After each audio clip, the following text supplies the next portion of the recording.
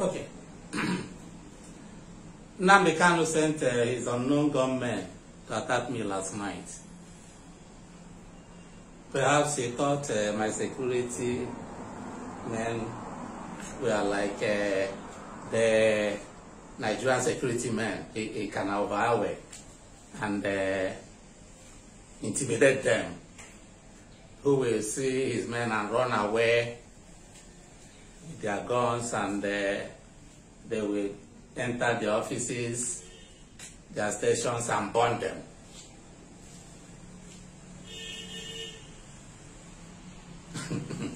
It's very, very funny. It's very, very funny. You sent your unknown gunmen to attack Uwazurike.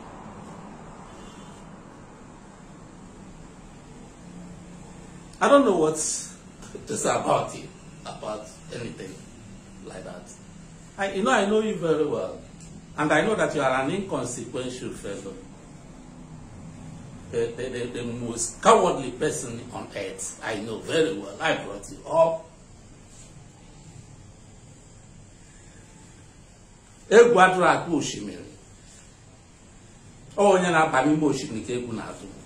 I'm here. You can see.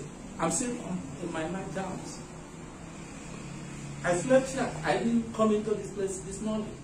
Show them. I come from.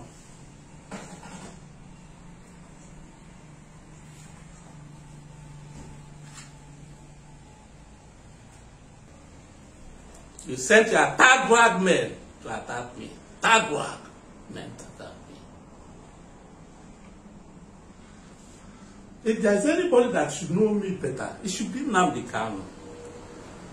When I opened the radio for you, you started using it to castigate me. You came to do your traditional marriage in Nigeria. The wedding, I gave you money to do. I was the person that gave you 450,000 naira to marry, to get your wife, to do introduction and all that. But when it came to Nigeria, because you were castigating me, you told your sister, who is in the police up to today, to organize mobile policemen for you, to give you security, to provide security for your wedding.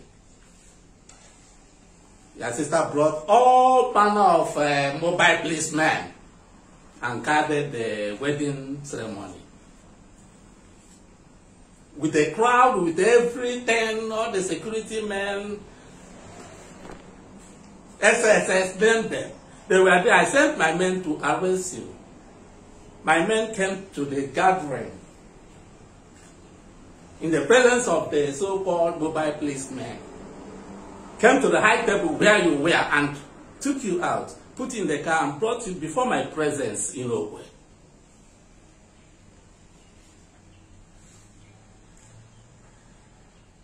I kept you for 5 days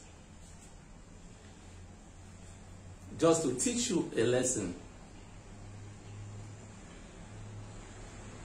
that Uwazurike is bigger than you think. I never intended to kill you.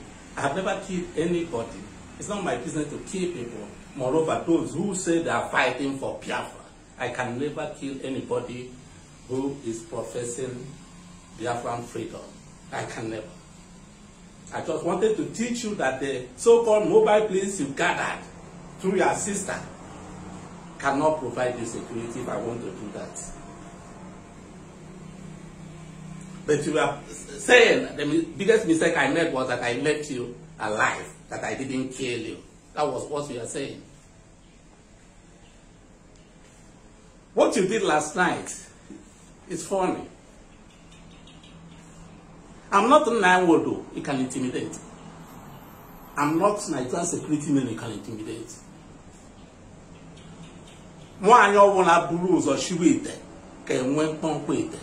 All these things you are doing today, we are things you learned probably from me, or she, blah, blah, blah. My men that came to arrest you in your wedding, were they armed? They were not armed, but they brought it to me. You know where? Why I'm doing this video is to tell those who say that clamoring for Biafra by how much Nnamdi Kanu is agitating for Biafra. If you're agitating for Biafra, to attack Uwazurike should be the last thing you can do. Because I'm the originator of the struggle. To attack me will be the last thing you can think of. 50 cents, you are meant to attack me. I just want to tell our fellow Biafrans, I've been saying it right from the word go that Nnamdi Kanu was recruited by those he's working for up to today, that he is not working for Biafra. That's what I really want to do, to tell them. You are just having problem with your employers. You went into armed struggle. You want to think I go into armed struggle? I will never. You can't put me, you can't push me into armed struggle. I have no need for that. If I go into armed struggle, the scenario will change. The narrative will change. What pains me is that you are not here, and you know it. That if you are in Nigeria here, you will never do what you are doing today. I will arrest you immediately. Otherwise, try it. Come into Nigeria, get all your clownish ESN or whatever the answer. Stay in one place.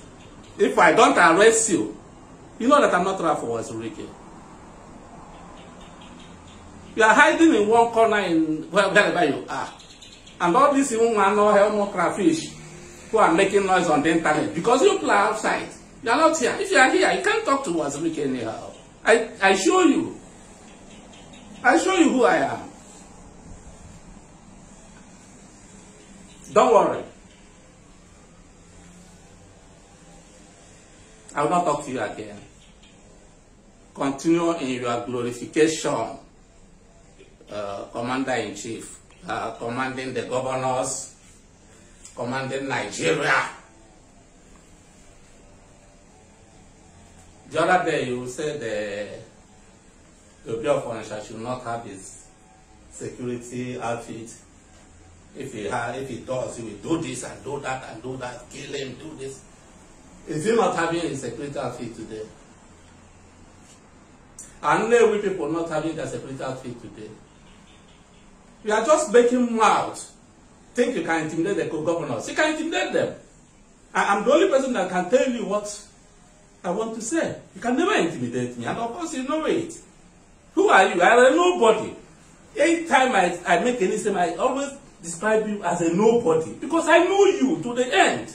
You are a nobody. Eh? You are a nobody. Eh? If you are somebody, will you run only one attack at your hometown? You run away. Do you know how many attacks I've had since I started this struggle 20 years ago? How many attacks? How many people? But only one attack, you run away. From there, you are instigating hooligans here. I'm only sorry for these hooligans you are using. You call them unknown gunmen, but today they are not unknown again. It's over the social media. Your men are confessing. You are so-called unknown gunmen. They are not confessing. It's not unknown gunmen, no more unknown.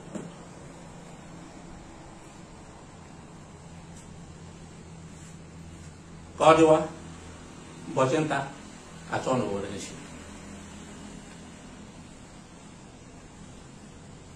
I don't have any other thing to tell you. But if you think you are a man, come here. Come to the east. Or even if you don't want to stay in the east, come to Nigeria, stay in any part of Nigeria. If you do this thing you are doing, for 1 week, I don't personally arrest you. You know that I'm a nobody. You think you can intimidate me as you are intimidating other people? Try it and at that time. You will receive a different information. Unknown gunmen, my food.